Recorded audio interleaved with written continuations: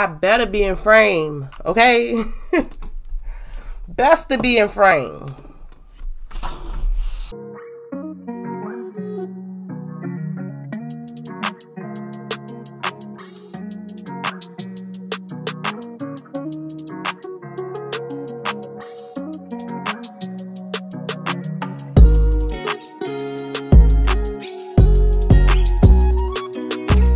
What's up, queens and kings? Welcome and welcome back to the channel. Here at Queen Budgets, we are tackling all things financial, from budgeting by paycheck, cash envelopes, sinking funds, savings challenges, debt payoff, while currently on a low income and a single mom of 3. So if that sounds like something that would interest you, I invite you to hit the subscribe button below and the bell notification so you could go ahead and join the shmoney team. Be like us, getting our shmoney together, baby. As you guys can tell from the setup already, we doing something different today. I said we doing something different today. Hey, we doing something different today. Period, okay? Gotta switch things up. Let me really quickly just give a shout out to Free to Fly Budgeting over here on YouTube. Hey girl, okay? She told me about a movement that she was having and she asked me, did I want to participate? And y'all know I love participating. I Am Movement. It is a community of support, encouragement, empowerment, healing, and enlightenment. Yes. High vibes only, okay? Positivity. Everyone is tackling something different. So my part is beauty, of course. Y'all know I just love everything beauty, all things beauty. So I'm actually going to ramble, of course, but I'm going to show you guys how I create a simple set of press-on nails. So let's get it. Let's go. We start out with these press-on nails. So these are the natural color. Okay, sorry y'all, my soft tape measure was with my Cricut materials. So what you would do is you would take a soft tape measure, but you would use it on millimeter side, and then you would measure from one side of your nail to the other side, and however many millimeters that is, that's how much your nail is. And then the millimeters convert into numbers, which I'm not going to get all into that.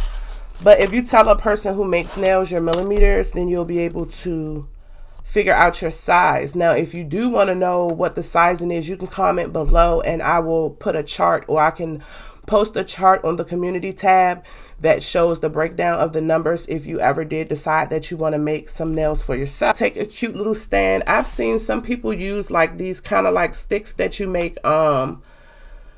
you put the peppers in the chicken shish kebabs. Yeah, the sticks that you use for that. Just some poster putty or poster tack or something. I use this color because this color has a really strong grip. I know some people like the clear because you don't get a chance to see it through the nail, but I've been doing this so long that I don't even see the blue. I like look right past. You would just take like a little piece of this and ball it up into like a little small ball. Set that right there. And then I had already started buffing the nails, but I wanted to show you guys how I do this. So at the tip of the nails, it's always going to be like this little thing sticking out. I think that's how like they make them and then they break them off or something. So you always want to make sure that you take a file and just gently file it back and forth and make your end straight. Otherwise, the end of your nail won't be like straight or whatever. So I don't know how to explain this, y'all. So then you take a buffer and then you just buff all of the shiny off of the nail. I don't know, the glossy part on the nail, the shiny part of the nail. And then I'm so unprepared, y'all. I don't have no paper towels up here or nothing. I normally would not use one of these to wipe the nails off. I usually would use a lint-free wipe, but because for the purpose of the video, sis, it was unprepared a little bit, y'all. Don't fault me, okay? So you just, and then plus it's not bad, but it can put lint on your nail depending on what you use. So using lint-free wipes would be the best. I just take the alcohol and just wipe each nail so I can wipe any of the powdery residue from, you know, filing it. So we got the nails. So Then what you would do is, of course you would do this for 10 nails, but we're doing 5 for the purpose of the video. You would take a base coat. When I find a product that I like, I stick with it. The name of this is Mizhse, and they do have like other colors. So then I take a thin layer and I just, you know, take my time making sure it's not flooding up at the cuticle. And then I'll take and turn it over and use it on the second nail, because you don't need much. You don't want your base coat too heavy, because if your base coat is too heavy, it's just going to mess up the whole nail situation, okay? Everything's not going to dry correctly, and you can have some major like peeling, like, you know, the polish is not supposed to peel up at all. So you might have some peeling or some lifting or some bubbling. So making sure you get that good foundation is very important. I hope that I'm in frame, y'all.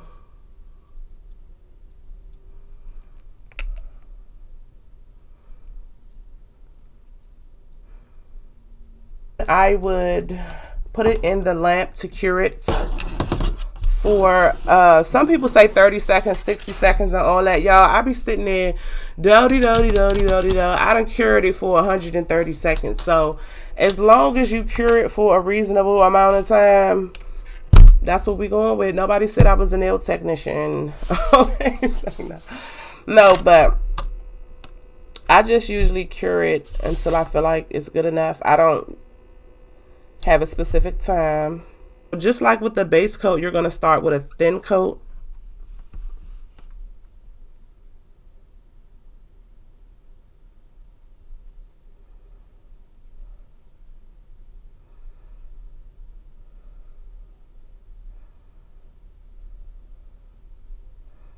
And don't worry if the first coat, it looks streaky and you can see through it, because that's the purpose. That's because you're doing a thin coat. But once you go back in and do the second coat, it's going to look a lot much better.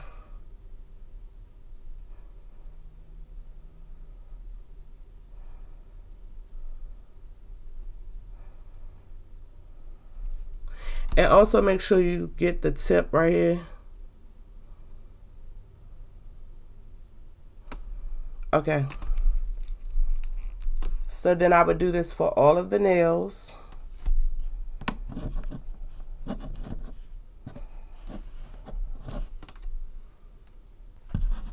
Okay, so I'm on the last one.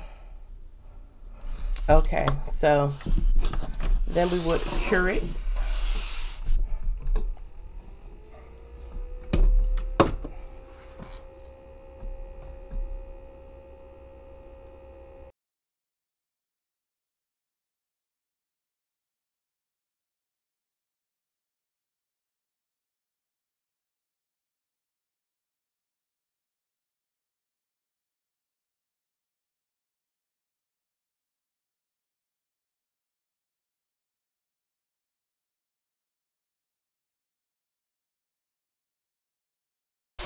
Okay, so then here is your pink, and I'm going to show you how I would ombre the nails. So I would get a little dish or something to put some alcohol in, and then I have a brush. I actually got this brush from the art store, the arts and crafts store, Michael's. So I basically just needed a brush that was flat, and then it was kind of like thin and feathered at the end. So I had a really hard time finding a brush for this, so I had to like really search for this brush. Maybe 1/3 of the way down the nail, I would paint the darker pink.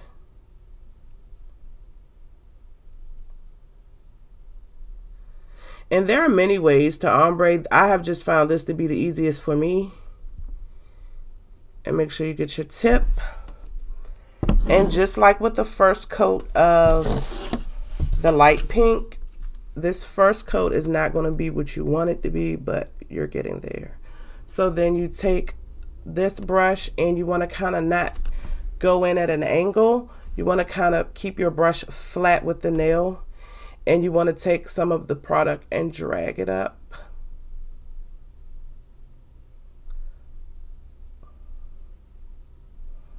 Like drag it.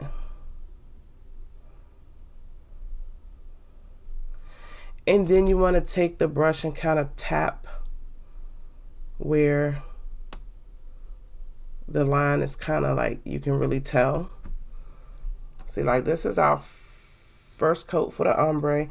And then what you would do is you would cure that. Let me move this nail polish because I do not want my nail polish near the lamp. And be careful with your brush, because if your brush has the polish on it and it's in front of the lamp, it will cure and mess up the bristles.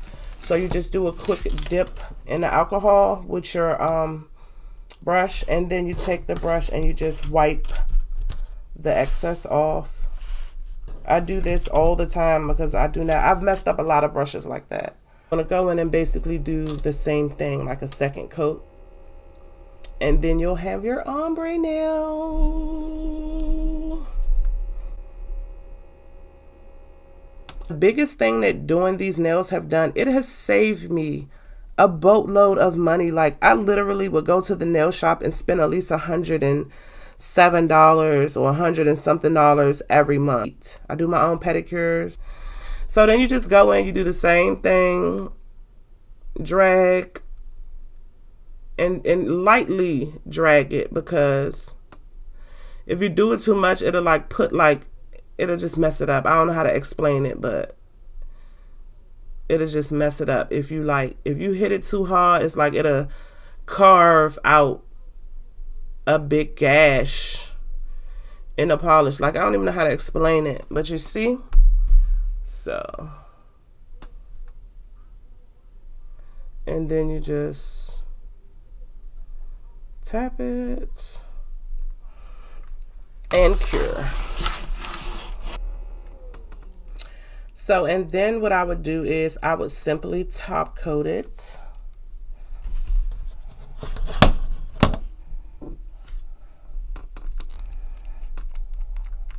And again, just like with the base coat, the same thing with the top coat. You want to do a thin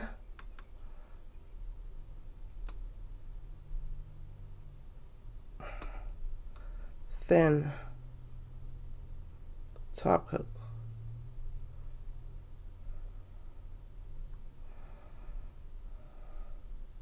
You do not want your top coat dripping over the side. You don't want it pooling up at the cuticle or the press on.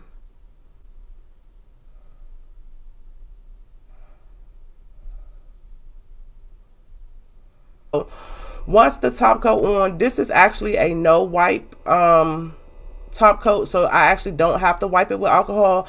Be careful though, because some gels, if it don't say no wipe, then that means you have to take like a lint-free wipe, and then you would just, you know, use some alcohol and you would wipe over the nail like this. Let's take them off of the stand.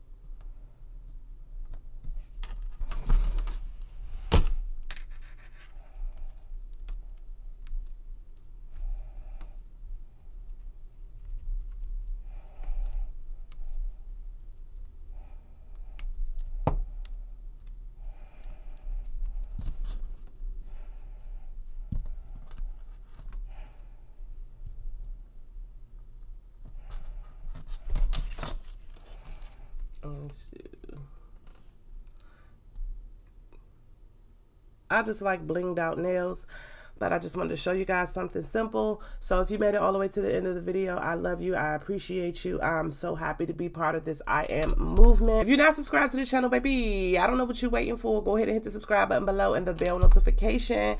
Also, if you would like to join the I Am movement, you can contact Michelle at Free to Fly Budgeting. I will link her information in my description box. I love you guys. I appreciate you guys. And make sure you stay positive all week long.